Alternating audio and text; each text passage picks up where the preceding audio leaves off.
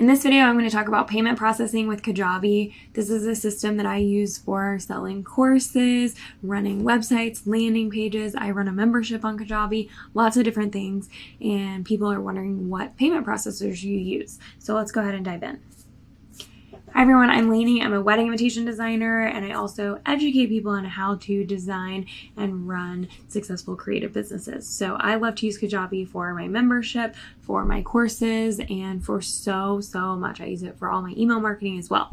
We're going to talk about payment processing today. However, I want to let you know that Kajabi is running a sale for this entire month. It's August of 2022, where you can get 3 months for one payment of $99. This is a huge, wonderful deal. So use the link in the description to grab that if you are seeing this within the month of August. If not, my link will still get you their best offers and a free trial for you to check it out. All right, let's go into their payment processing. So you're just going to visit your settings down here, and we'll go to payment integrations. Kajabi works with Stripe and PayPal, so just depending on which one you prefer, you'll need to set up an account with that system first, and then you'll be able to connect and integrate it very easily here with Stripe. I use Stripe with another system that I use called Dubsado that's up here, and so I've made 2 different accounts within Stripe, one of which is called Kajabi and one of which is called Dubsado, and depending on where the money comes in, I will be able to do everything there. One thing I'll mention is that while PayPal seems really great and a lot of people are very comfortable with it, I wouldn't use it for something where you'd be really upset if a client won a dispute against you. So it's fine to use for maybe courses or memberships, but if you do have something else like my invitation side of my business, sometimes people are making $3,000 plus payments, and I would not want to use PayPal for that because they are notorious for siding with the consumer over the business, and I would not want one of those payments to go awry. I did have a $2,500 payment accidentally disputed with Stripe, and they were really helpful at getting that sorted out and getting my money back to me quickly. So I do highly recommend using Stripe if you're doing a lot of higher ticket items and you're worried that anyone might make a dispute. And then once you connect it, Stripe will do cumulative payments each day. I think it's every weekday. And they will take out any of their fees, which are about 2.9% right now.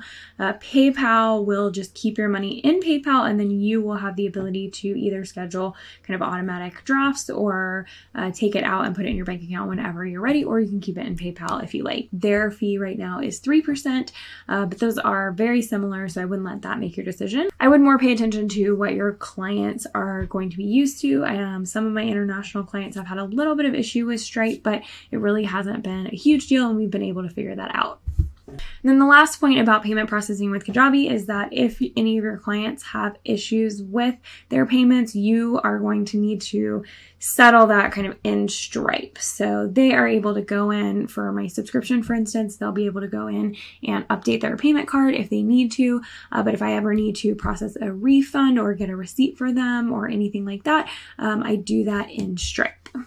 One thing you'll be able to set up in this customer payments section is how often your receipts are going to be sent. So I send an initial purchase receipt, but they don't get one every single month just because I feel like that would be kind of annoying.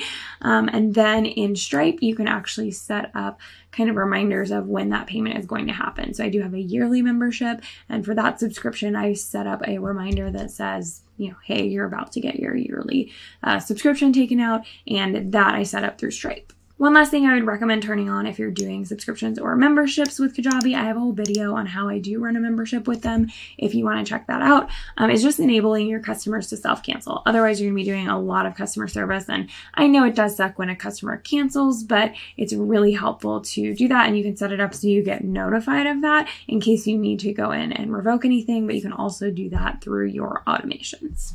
So I highly recommend just letting the customer self-cancel because I think that's going to just provide a better customer experience, and they're more likely to come back later if it was an easy, seamless experience for them.